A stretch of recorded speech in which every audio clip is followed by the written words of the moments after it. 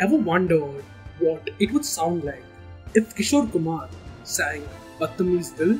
So, there's an upcoming Tamil language movie called Lal Salaam, due to be released in 2024.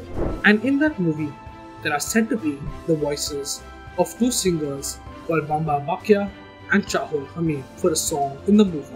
But something interesting about that is they both had unfortunately expired before, and it's AI that was used to recreate their voices. This is said to be done by Oscar-winning Indian composer Rahman. This development is said to have been received by both bouquets and wristbands, though Rahman was said to have emphasized he had sought permission from the families of the lead singers and had provided them with remuneration for using their voices. India is said to have a rich musical heritage with artists who have left an indelible mark. There could be a lot of folks who may not have heard of these artists and their performances. Maybe this could expose people to India's musical talent who have passed away and serve as a kind of digital archive.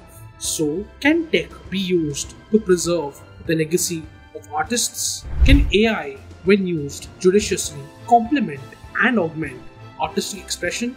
And could this mean that we could hear a duet between Rahman and Elvis Presley? What a treat that may be.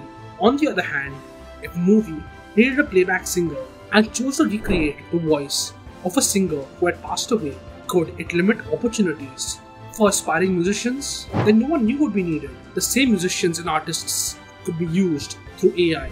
So, what do you think constitutes a genuine artistic creation?